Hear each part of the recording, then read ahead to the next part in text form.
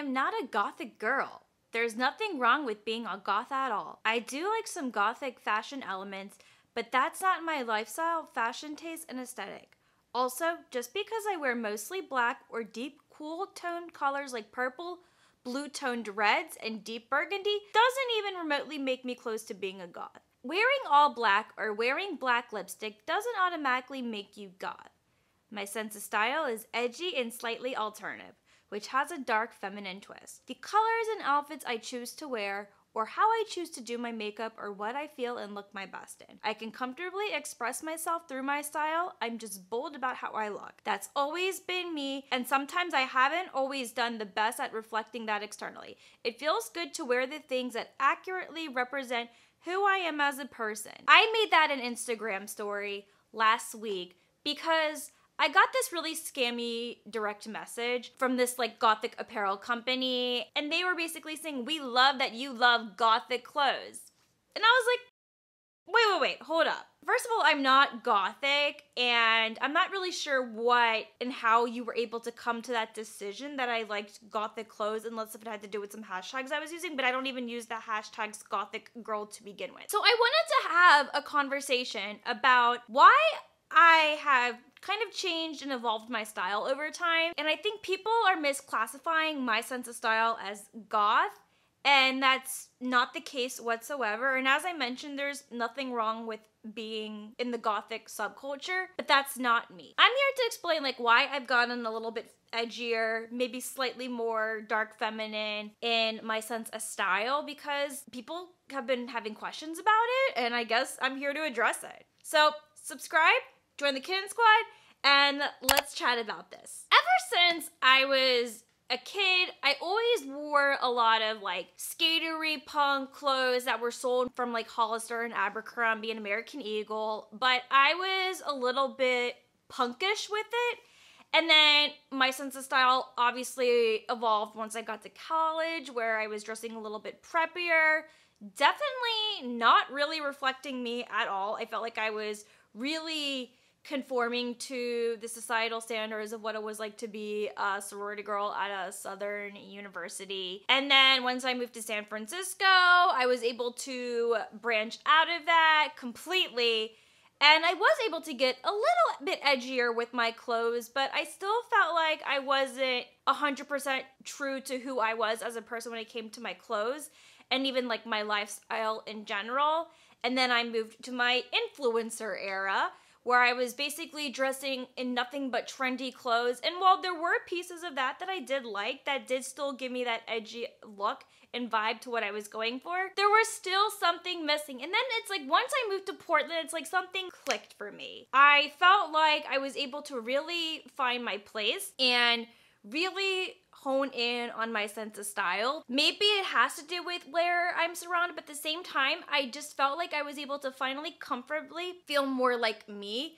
And then all the things that I had liked for like the longest time, I was able to be more expressive and open about it. And I really have to thank Portland for doing that for me. That is kind of what helped me slowly evolve my fashion taste. And then earlier this year, I did like one of those color analysis tests, and I found out that I'm a deep winter. And I was looking at the color palette, and it was accurately shocking for me because most of the colors that I like wearing, or I feel like really flatter me the most, are black, white, burgundy, blue tone reds, purple, and I think that's basically it. So I basically decided, you know what? I really want to commit to this because I have a lot of colors in my wardrobe that don't actually look good on me. They completely wash me out. I do have one lime green dress that I do keep because it does have cool tone colors in it.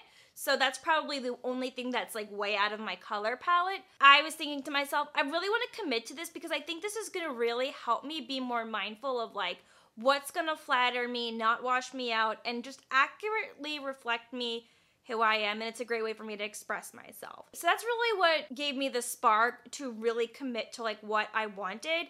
And I do have to mention that like my edgy wardrobe in my fashion senses is not just like an aesthetic for me, because when people want to classify themselves as alternative, are they really alternative to begin with? Because like alternative lifestyles, like there's so many different subcultures. You have emo, you have goth, you have hipster, you have hippie, you have witchcore, you have soft grunge, all of those things. For me, it's not just what you wear in terms of a subculture. It's more of your lifestyle. And something that I've just noticed within myself is that, well, I've kind of always considered myself to be doing things differently than other people. And I just never really knew that I was like that in terms of the alternative subculture. Being a vegetarian, that's definitely considered alternative in terms of what I want to put in my body.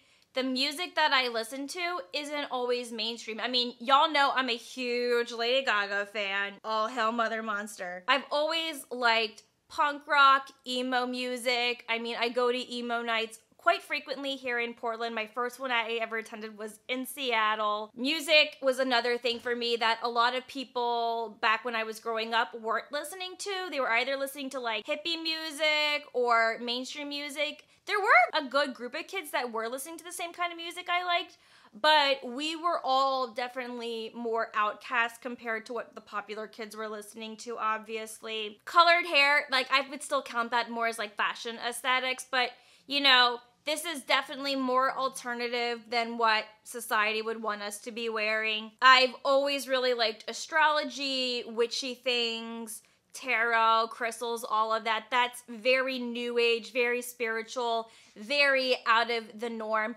I just hate conforming to societal standards in general, and that's literally what being alternative is. I have different sexuality tastes than other people. I definitely like things more on the BDSM side, if you get what I'm saying. I mean, I'm wearing a freaking harness. Like, that's very, very out there. Definitely not what society expects of us.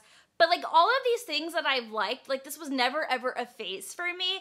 I've always liked these things. I've always started liking them very early on in my life, before I was even in my 20s or in my 30s. For me, it's like I never really realized I already liked this stuff until I saw that it was considered to be alternative. And that is just kind of what did it for me. And it's like I've always had these things that I've done with my own lifestyle, and I wanted to sort of be able to match that to how I can express myself on the outside. And that's kind of what you came here for this whole video, right? So moving into the next thing, I've always considered myself to be a bit of a boundary pusher. And I wanted to do that through my clothes and like what I was wearing in terms of my sense of style. For me, I wanted to have my outer appearance reflect not only who I am, but my lifestyle and what it was gonna mean for me, because I hate conforming to what society is. Like, y'all know that I stay true to who I am, and I do not apologize for who I am. I own who I am, and I'm so proud of that. And sometimes I haven't always done the best job at externally expressing myself, as I shared in my previous Instagram story. By changing my sense of style to who I really am, it's allowed me to showcase my true individuality and has allowed me to become even bolder with my own self-expression. I love bold colors, but for me, I really like dark colors, dark, bold colors. And I like unique patterns, depending on the pattern, of course. But anything that really makes me feel very edgy or even sexy and feminine. Like, I like to say that there's a huge dark feminine twist with my whole outfit, because I still like looking feminine, and you absolutely can still do this with these clothes and your whole lifestyle.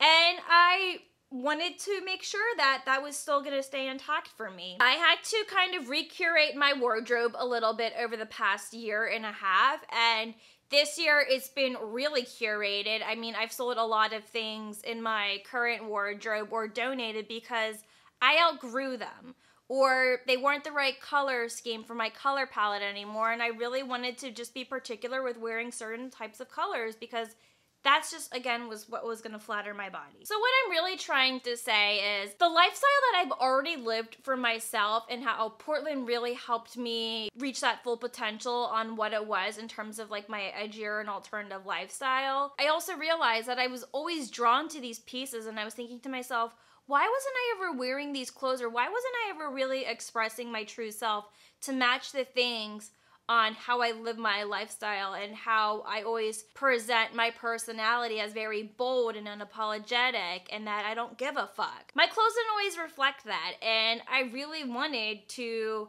make that whole package complete. Basically, that's everything in a nutshell, and I really hope that answers your questions or concerns that you've had. No, I'm not goth. Yes, I do wear a lot of black, but that doesn't make me a goth. Like, guys, come on. I really encourage you to do your research on what it means to be a goth. That's not me, and I hope you now know what I am and who I am, and that you can respect my choices. But I think really my deeper message here is that I hope this video really encourages you to embrace who you are in your own special, unique identity. I think it's important to step out of your comfort zone and to find out what really resonates with you. I think everyone has something really cool to reflect their outer appearance in terms of their fashion taste. Just remember to not appropriate things, because that's not the point. It's about like staying true to you.